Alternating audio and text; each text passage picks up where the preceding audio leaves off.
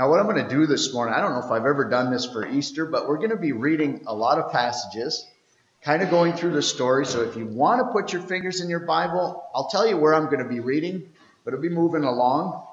I'm going to try to do my best to tell you where we're at. I'm going to start with a couple passages, but if you keep your finger in Luke 23 and 4, if you want to wait one place, in Mark chapter 16, maybe 15 at times, and in the Gospel of John chapter 20, and that's good. So between those, Matthew, Mark, Luke, I guess I skipped Luke 23. We'll be going back and forth in those. But first we've been going through the book of Romans here, and so I thought I'd just choose one passage from Romans. And I heard the kids say, "Are we done yet?" After that song, "Are we done yet?" Well, this is actually just the beginning, you know. The resurrection is where it all started. So I was in a nursing home, and sometimes the people ask questions right in the middle when you're speaking and preaching, and I like it if they have an honest question, so I try to answer it. And then at the end, I'm excited if somebody still has more questions. And I remember asking at the end of a service, "Anybody have any more questions?" The lady's hand went up way in the back, and I said, "Yes." And I was so elated that she had a question. She said, "Are we done yet?" I said, I guess we are. But no, this is just the beginning. But Romans chapter 4, you don't have to look that one up. Romans 4:25 says, he was delivered up because of our transgressions, your sins and my sins, our offenses. Why was Jesus put to death? The Bible tells us it was because of our offenses. And he was raised from the dead for our justification. It was in one of the songs we sang. Justification is where God says, "I declare you not guilty. I declare you just in my sight." And so what a thing. Again, without the resurrection, that couldn't happen.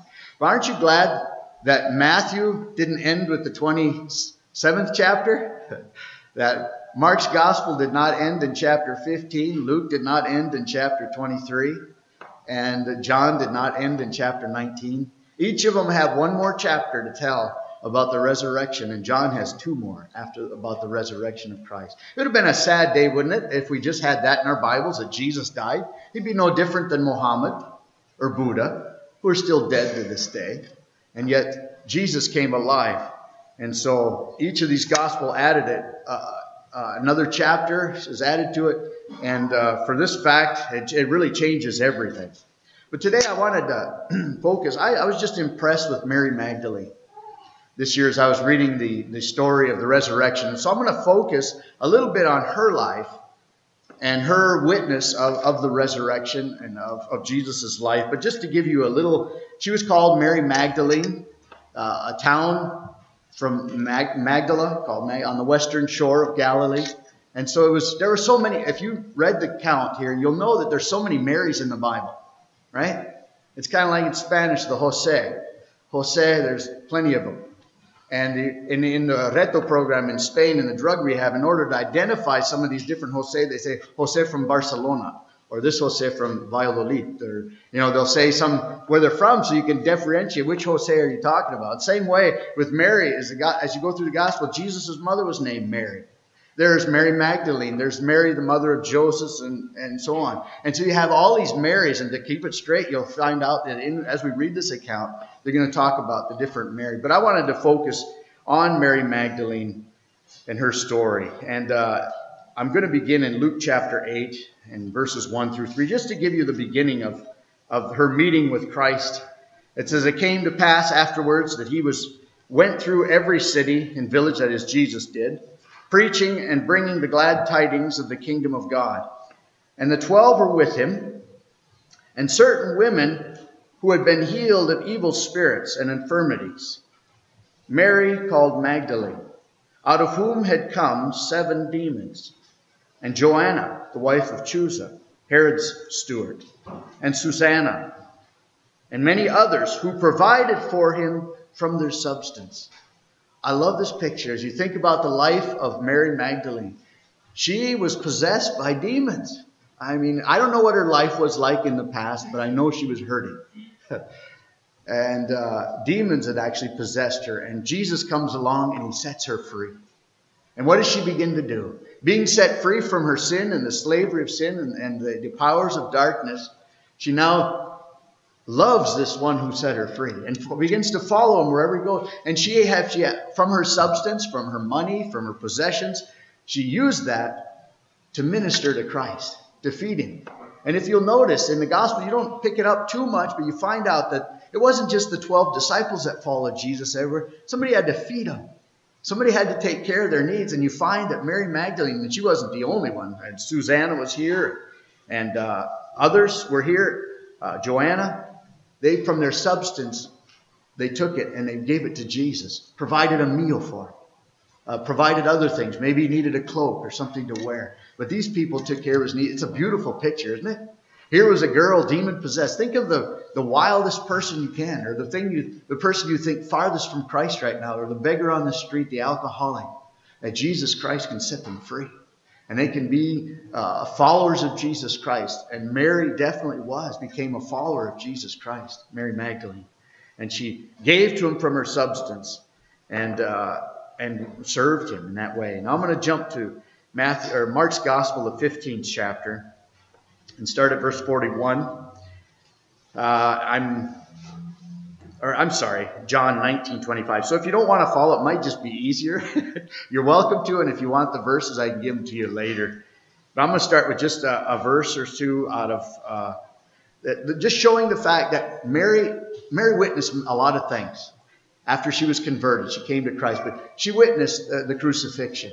She was there. She got a close-up view of what was going on in those days. The one she loved and the one who set her free. In John 19:25, it says, "Now there stood by the cross of Jesus his mother and his mother's sister." Do you know Mary had a sister? Mary's sister was there by the cross. And Mary, the wife of Clopas. See how many Marys there are? And Mary Magdalene. And there's more. But he says these were by the cross. And what a sight that was, huh? Can you imagine somebody you knew, somebody you loved, somebody who set you free from sin, and seeing their body mangled, bleeding on that cross, and then getting a close-up view at that? And there's Mary, who, remember, before she had Jesus, or after, it was said of her that Mary, a sword was going to pierce your side. This is it. She's at the cross. Never probably in her wild. I mean, she's the mother. Think of your child hanging before you on a cross. And there we find by the cross Mary Magdalene. Where are the other disciples? John's there. But you don't hear a peep about any of the rest of them. And we'll go on. So there, Mary is a witness to the crucifixion. She saw it with her own eyes and was in pain because of it and was shedding tears. We'll find that out later too. Mark chapter 15, verse 40 and 41. There were also women looking on from afar. Now they're looking on from afar. Among them who were Mary Magdalene, Mary the mother of James and the Less, and Joseph, Salome, and all who also followed him and ministered to him when he was in Galilee, and many other women who came up with him to Jerusalem. It's quite an entourage that came with Jesus when he came. Well, I suppose they came on the day when on Palm Sunday, right? A lot of those women, they still ministered to him. It talks about many of these women who came. And now it says that they were standing afar. And I just want to read something I read in a book. It said some of these women had earlier been at the foot of the cross in John that I just read. But then, unable to watch Jesus suffering at such close range, they were looking on from afar. Their sympathetic loyalty was a sharp contrast to the disciples, who, except for John, were nowhere to be found. Nowhere to be found. And then she not only witnessed his crucifixion, she witnessed his death. In Luke chapter 23 and verse 46, it says this. And when Jesus had cried out with a loud voice, he said, "Father, into your hands I commit my spirit." And having said this, he breathed his last. And when the centurion, the soldier there, when the centurion saw what had happened, he glorified God, saying, "Certainly, this was a righteous man." And the whole crowd who came together to that sight. Oh, wait a minute. I'm sorry. Am I in the right place? Yeah. Certainly this was a righteous man. Many came together to the sight. seeing that what had been done, beat their breasts and returned. Just before this, I meant to read this at the beginning of this section here. It talked about how the heavens rent. The temple and the curtain was ripped from top to bottom, making access for us into the very presence of God. Now we don't need that curtain. And it's significant that it was ripped from top to bottom. It was ripped from above. God ripped it open. And then from 12 o'clock, we read that from 12 o'clock in the afternoon till 3 in the afternoon, there was darkness over the land. That's not normal. And to have darkness there. And the people witnessed it. And then Jesus cries out and his last cry. And he yields his spirit. And breathes his last, it said. And these people were there. And it says, I continue from there, that centurion said, surely this was a righteous man. In the whole crowd, they beat their breasts and returned. And all his acquaintances and the women who followed him from Galilee stood at a distance watching these things. They saw it. They heard the centurion cry and say, this was a righteous man. And they were there to witness his death. So they witnessed him on the cross close up. They witnessed his death, his physical death. But now they're going to witness also his burial. And I'm going to read in Mark chapter 15. Excuse me, I'm going to look this one up. And starting at verse 42 through 47. Now when evening had come, because it was a preparation day, that is the day before the Sabbath, Joseph of Arimathea, a prominent council member, remember that, he was a council member, who was himself waiting for the kingdom of God, coming and taking courage, went to Pilate and asked for the body of Jesus. Pilate marveled that he had been already dead, had summoned the centurion, and he asked him if he had been dead for some time. So when he found out from the centurion, he granted the body to Joseph, then brought the fine linen, took him down, and wrapped him in the linen. And he laid him in the tomb which had been hewn out of the rock, and rolled a stone against the door of the tomb. And Mary Magdalene and Mary, the mother of Joseph, observed where he was laid. They didn't quit following. There was no time. Mary seemed to be, she wanted to be wherever he was, whatever was happening. So she witnessed his crucifixion. She witnessed his death. And now actually the place where they actually laid his body. And then she witnessed the resurrection. You know, the amazing thing is, how many times did Jesus say before he was going to go to the tomb that he would rise on the third day? And yet no one, not one person, expected him to rise after the crucifixion. Not one. It's an amazing thing. And of course, you're not used to seeing that every day, somebody rise from the dead. But nobody anticipated it. Some lost hope. They said, oh, we were hoping this had been the one who would redeem Israel. They were hoping, their hopes were dashed and people were confused. You ever been there in your spiritual walk with Christ? You ever been confused?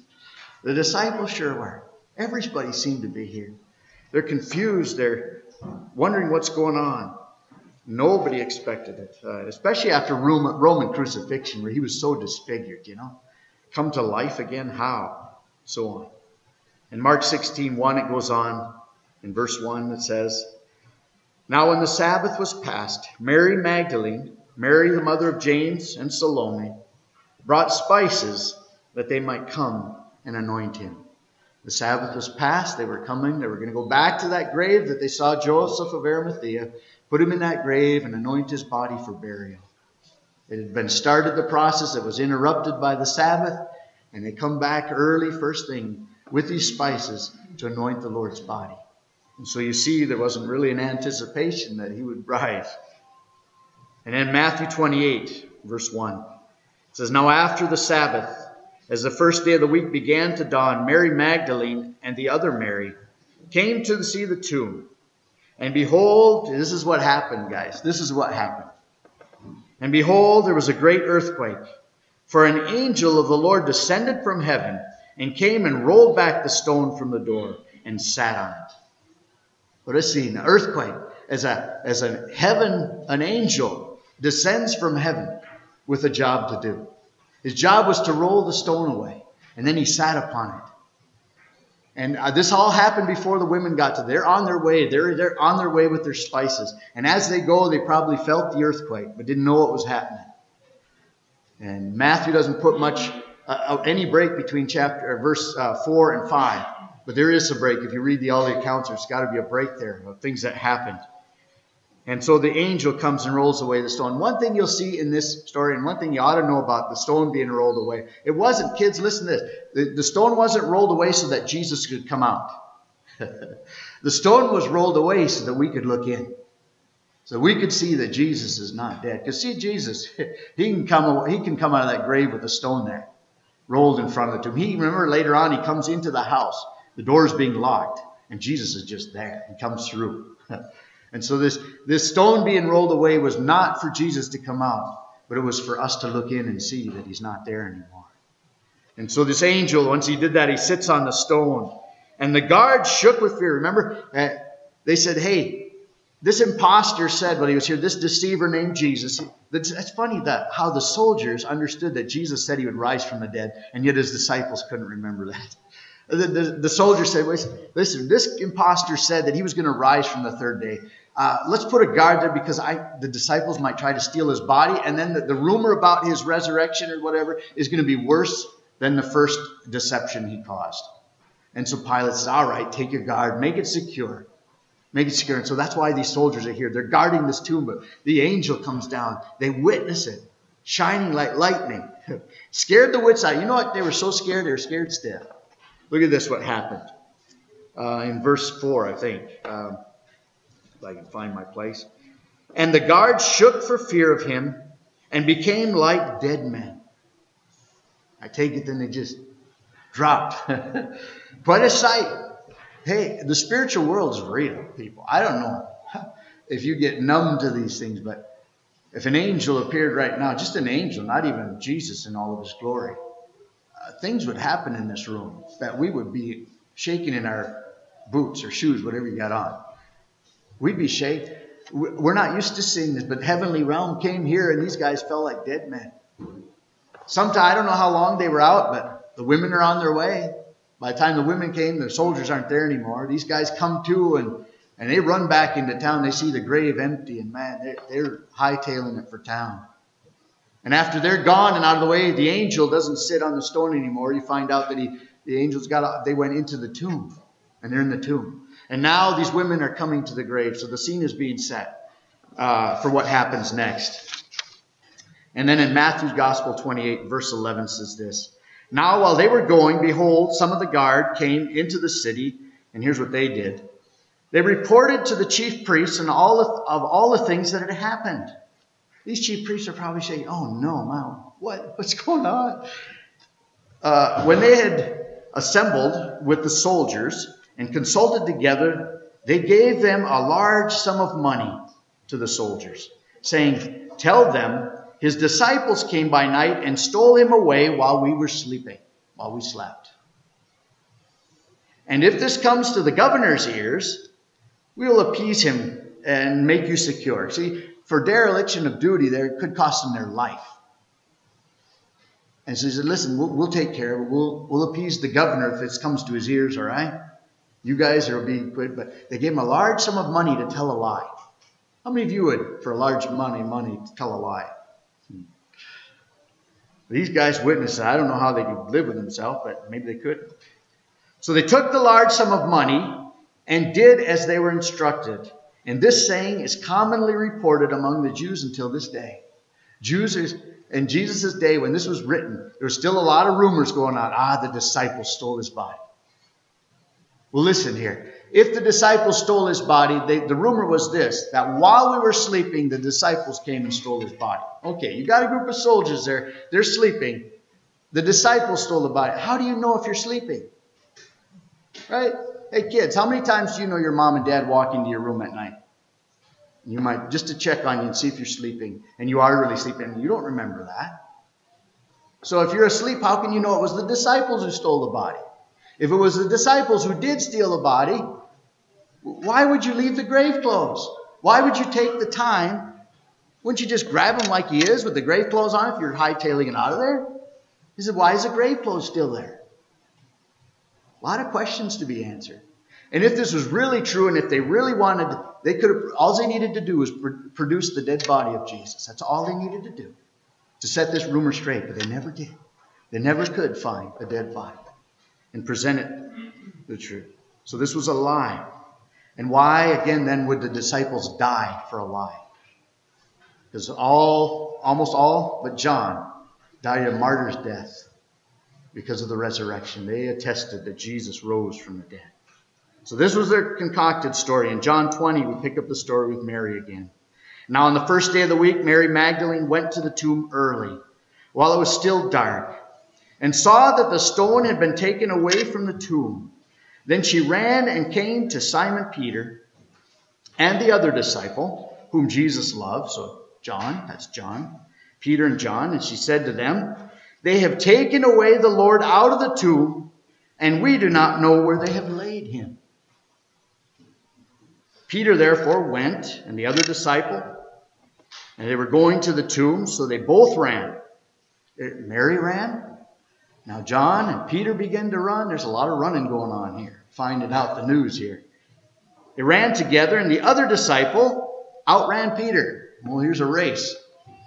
Peter started out running, and John says, not without me. And John goes running, and he passes Peter and leaves Peter in the dust. And they just keep running to the grave, and they get there, and John's the first one.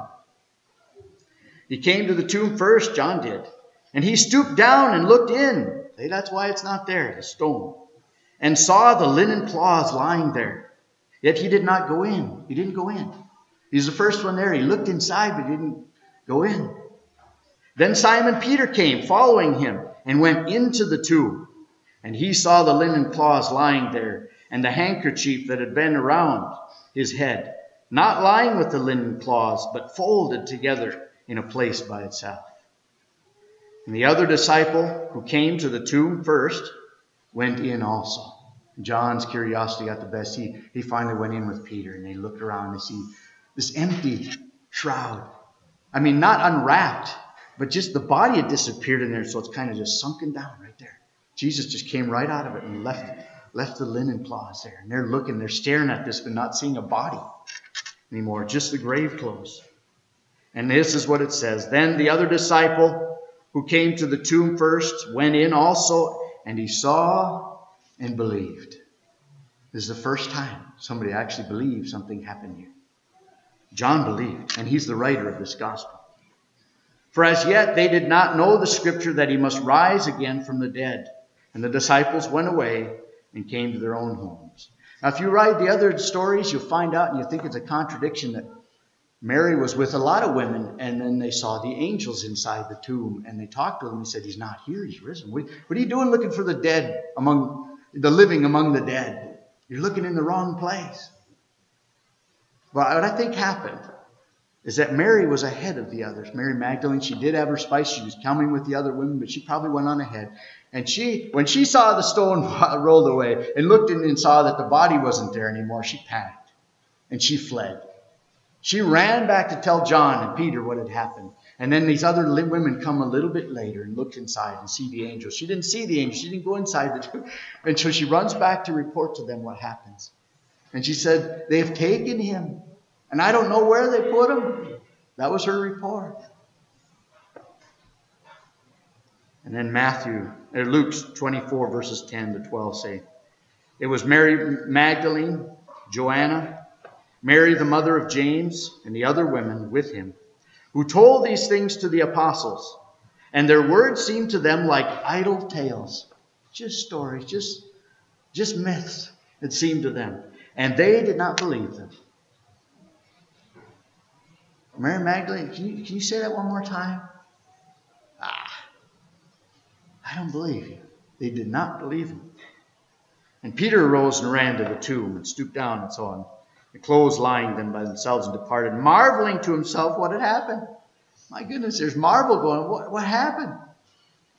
John 20 will pick up the story again. Now Mary Magdalene probably followed John, probably couldn't run as fast as Peter and John. So she comes in a little behind. And she comes back to the tomb. This is her second trip. You see, when you read the accounts, you find out there's a lot of going back and forth. Going to the disciples, going back to the grave. Going back to the disciples, going back to the grave. And now she's on her back behind Peter and John. And she comes to the tomb. And she's in tears. She's in tears. And John 20, verse 11. But Mary stood outside by the tomb, weeping. And as she wept, she stooped down and looked into the tomb. Again, the stone was rolled away so that she could look in, not so Jesus could get out.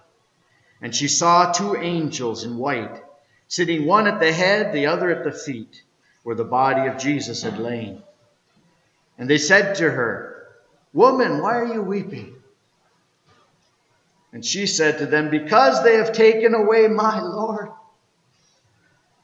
This struck me as I was reading it. She said, "They have taken away my Lord." Is he your Lord?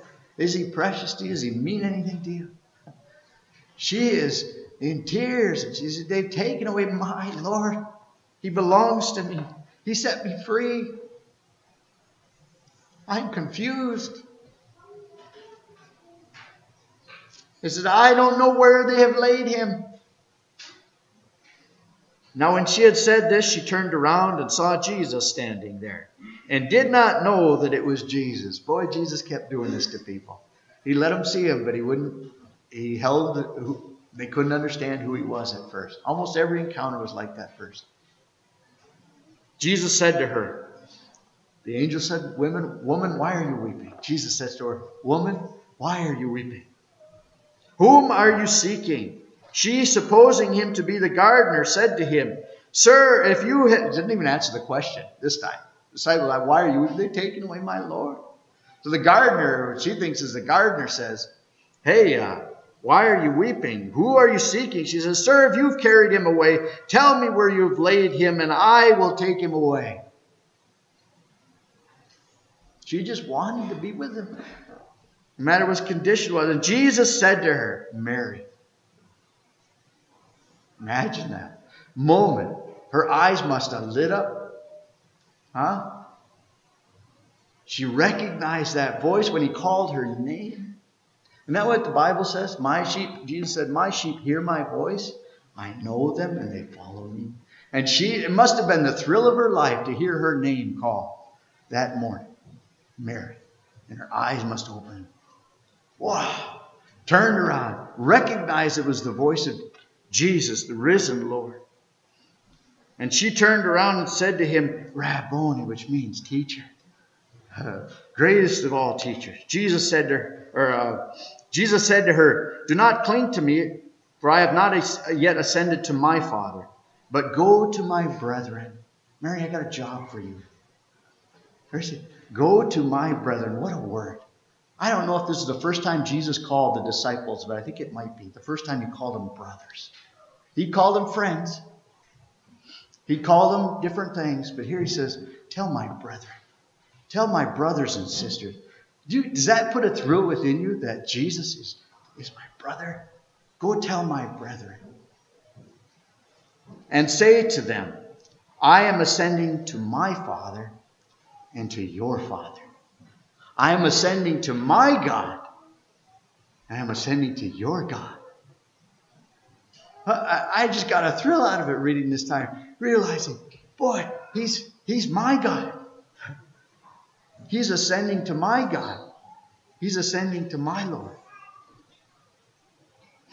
And he's calling me brethren. And that was the message she had. Mary Magdalene came and told the disciples that she had seen the Lord. Last time she came, she said, "Peter, John, I went to the grave.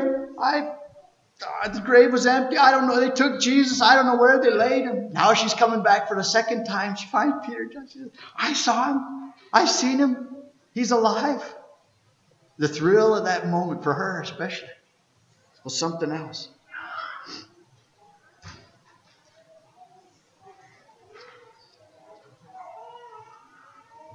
That she had seen the Lord and that he had spoken these things to her. You know, she was the first herald to go out and preach, to be able to say this good, the greatest news ever. He's risen from the dead. And she was got to be the first one to really go out and proclaim it. "I saw Jesus. He's alive." And then Mark 16 says, now when, in verse 9, now when he rose early the first day of the week, he appeared first to Mary Magdalene. Isn't that sweet? I think there's benefits to the Christians who will stick close to Jesus. I think there's benefits to coming to gather with God's people. My dad would say this when he saw a revival when he was a 12-year-old boy. He said, we couldn't wait to go to church that day because we didn't know who was going to get saved. Apparently it was a regular occurrence, and they didn't want to miss anything. He was a 12-year-old kid. He said, I couldn't miss it. And if you didn't go, you wouldn't know what God was doing that day. Look at who messed out later. We'll find out Thomas. He wasn't there, and he missed out big time, didn't he?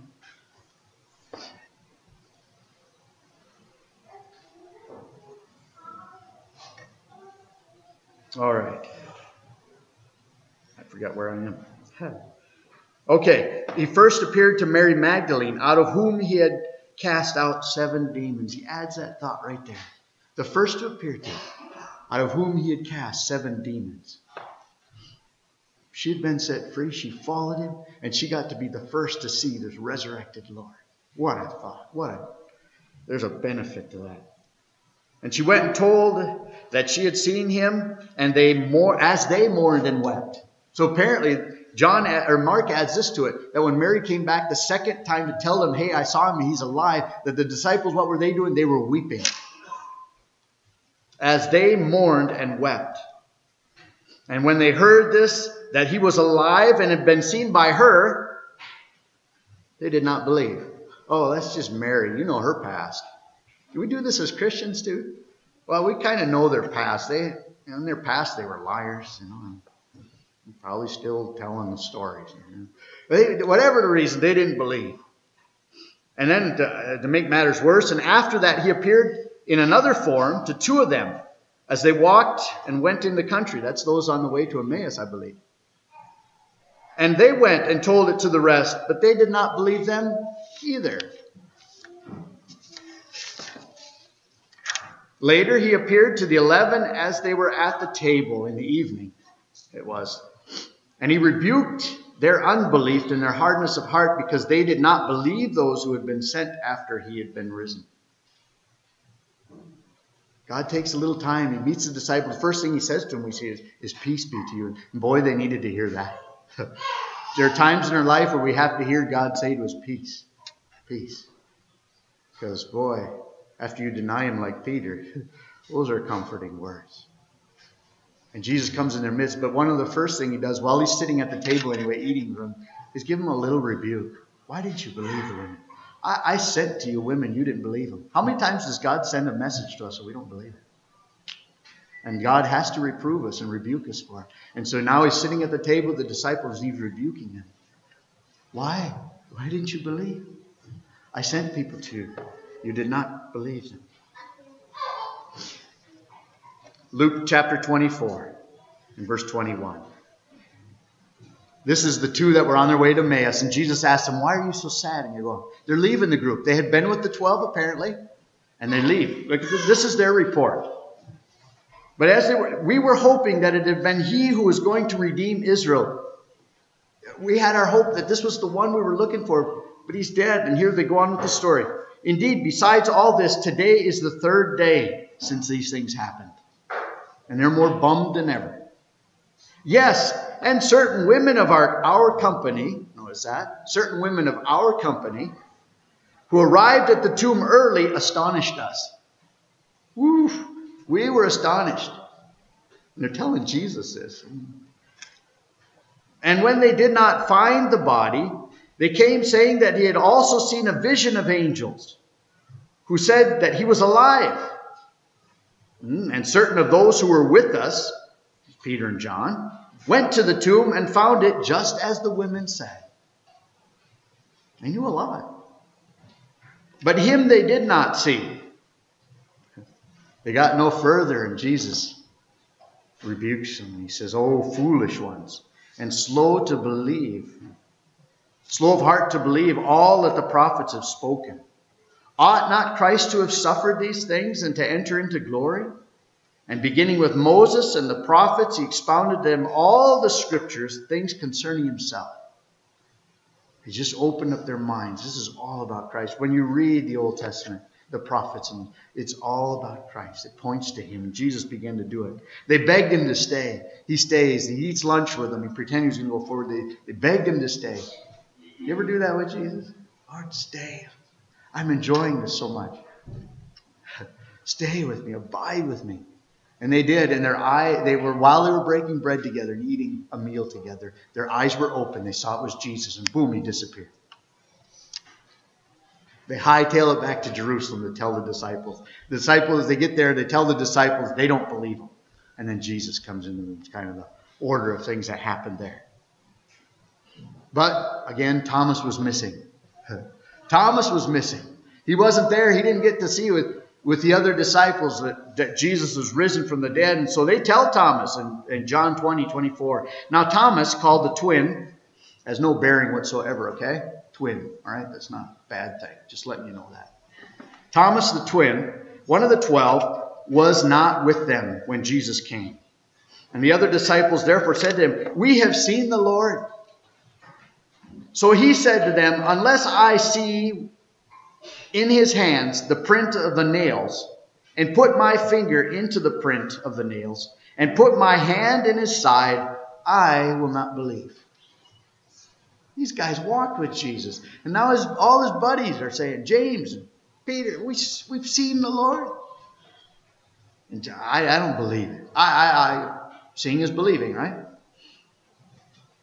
Verse 26, after 8 days, he was way behind the times. The next Sunday comes along. And it says the disciples were again inside and Thomas was with them. And Jesus came, the doors being shut. He stood in their midst and said, "Peace to you." And then he said to Thomas, "Reach your finger in here. Look at my hands, and reach into your hand in here, and put it in my side. Do not be unbelieving, but believing." First thing he does, no real rebuke to him. And, Jesus wants us to believe, and he holds out his hand to Peter. Look, you want to nail heads? I'm giving what you're asking for. Here I am. It's me. Touch me. Feel me. And in the gospel, I say we've handled we're telling you of things that we've handled with our hands. These realities. And don't be unbelieving, but believing. And Thomas answered and said, "My Lord and my God." And Jesus said to him, "Thomas, because you have seen me, you have believed. Blessed are those who have not seen and yet have believed." Did you know today you're more blessed than Thomas was? Do you ever say to God, "God, I'd be more assured if you just show yourself to me. If you just do something that would confirm to me that you're..." Jesus said, you're more blessed if you don't see and yet you believe. There's a special blessing that comes along with that. Lord, I believe you anyway. Boy, Abraham sure did, didn't he? So we're blessed today. If you believe in Christ, not seeing. And truly, Jesus did many other signs in the presence of his disciples, which are not written in this book, in the book of John. But these things are written that you might believe that Jesus is the Christ, the Son of God, and that believing you might have life in his name. And not just believing the fact that Jesus rose from the dead. That's included in it. But man, when you're changed, it transforms you. It changes you. And it gives you life. You go from, Terry read today, from death to life spiritually. And in Germany, when I was talking at the funeral service, I just mentioned that verse too. He who has the Son of God has life. If you have Jesus, if you possess him, and he possesses you, should I say, you have life. You have spiritual life. You have eternal life. He who does not have the Son of God, if you're here today without the Son of God, without Jesus, you have no life. Physical life, yes. Spiritual, eternal life, no. And you die in that state, you're damned. But that's why Jesus came, to set us free. And so he came. The purpose was that you might believe and what? Have life in his name. Do you have life today? Do you have eternal life? And John, verse 35 says this. And he who was seen has testified, is talking about himself, and his testimony is true, and he knows that he is telling you the truth. God says, hey, I know I'm telling you the truth so that you may believe.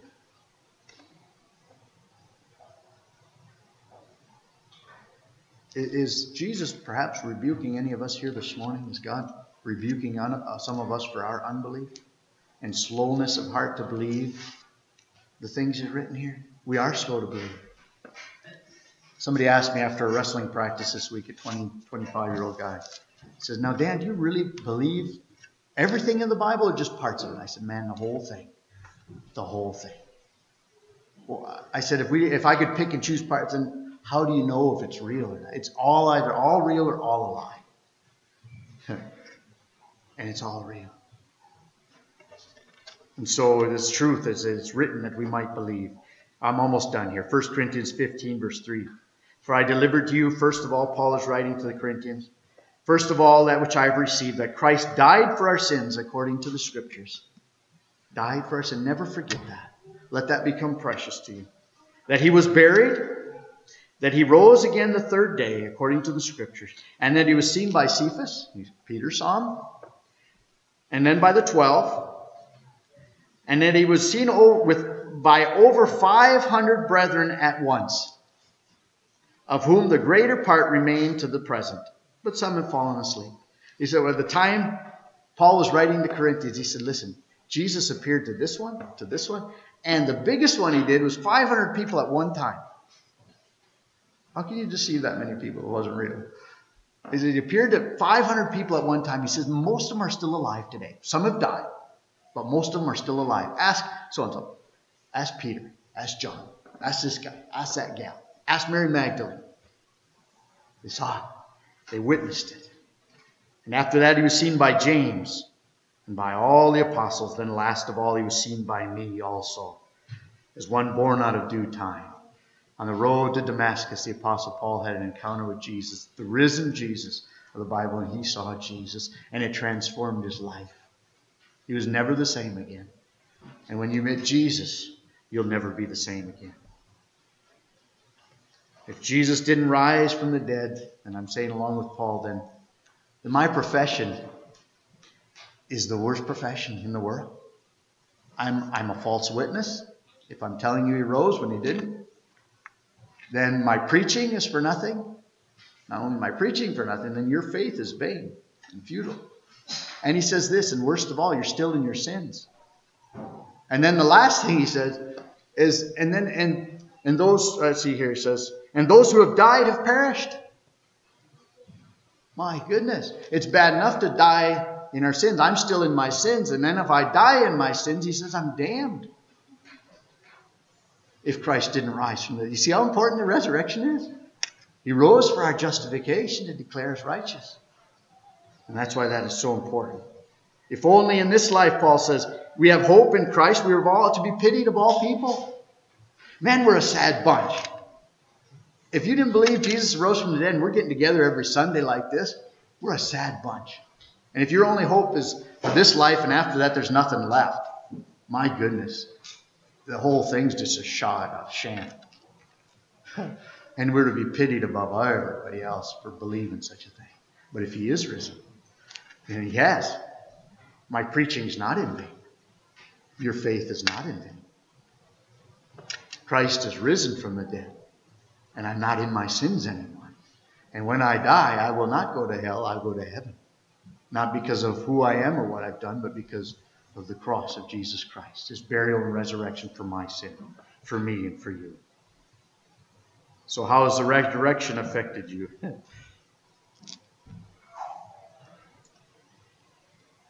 How has it affected your life? If there's no change, then you're still lost. 2 Corinthians 5:15 says this, He died for all, that those who live should live no longer for themselves. How many of you young people, or kids or adults, are living for yourself? He said He died not so that we can live for ourselves anymore, but that we should live no longer for themselves, but for Him who died for them and rose again. That's what life's all about. It doesn't mean you'll be a preacher. Maybe you'll be something else in your life. But you're living it for God. You go to work Monday morning for God. You go to work Tuesday and every day of the week, and everything you do is for God. I hope I can say this because it's not stressed enough. People live for themselves. And it comes into the church too. People think, well, what are your plans? Well, I'm going to do this. I'm going to do that. And we're taught to pray our, Father in heaven, your will be done on earth. Don't you want to be involved in God's will? There's nothing greater than the will of God. So live for the one who died for you. It makes sense, right? Len Ravenhill always asks that question. On the bottom of all his letters that we got from too, always had that. Are the things that you're living for worth Christ dying for? It makes you think. And so, who did that? Mary Magdalene, didn't she? She lived for the one who died for her and rose again.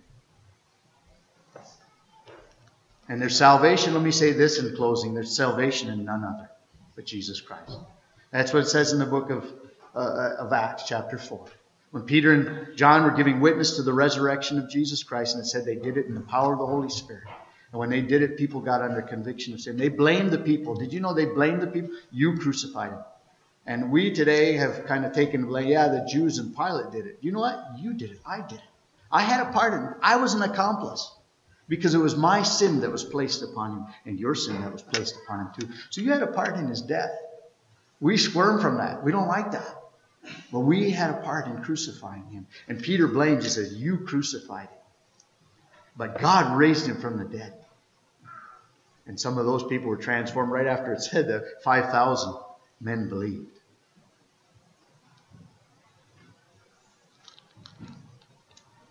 He's alive.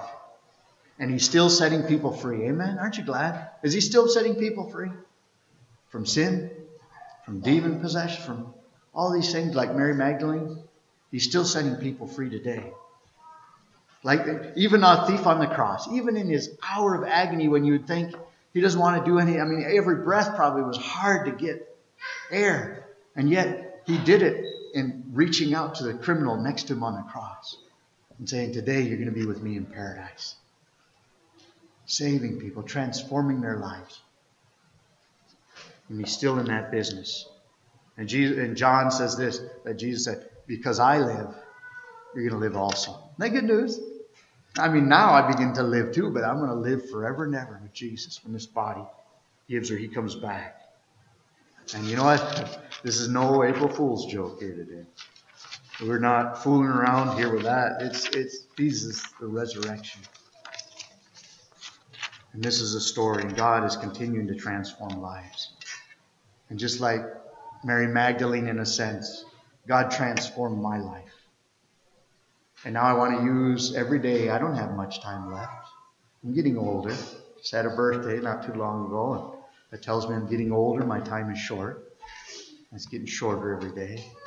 Because I want to live I want to use my substance, my money, my possessions to minister to Christ, to put into his work, invest in eternal things.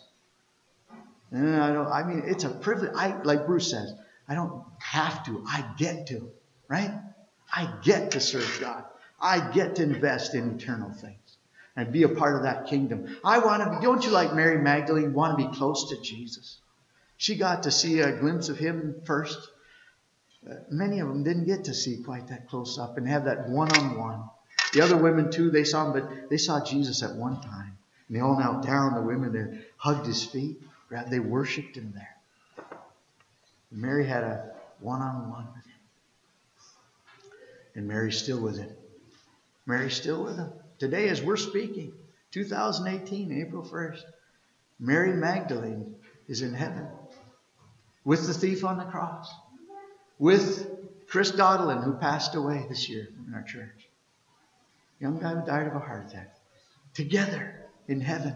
Because Jesus said what? I'm not a God of the dead, but the God of the living. That's why he says, I am the God of Abraham, Isaac, and Jacob. Because why? They're still alive. They're not dead. They're alive today. And I better close because I'm just going to start rambling. Let's pray. Father in heaven, we thank you for the resurrection that raised up Jesus from the dead.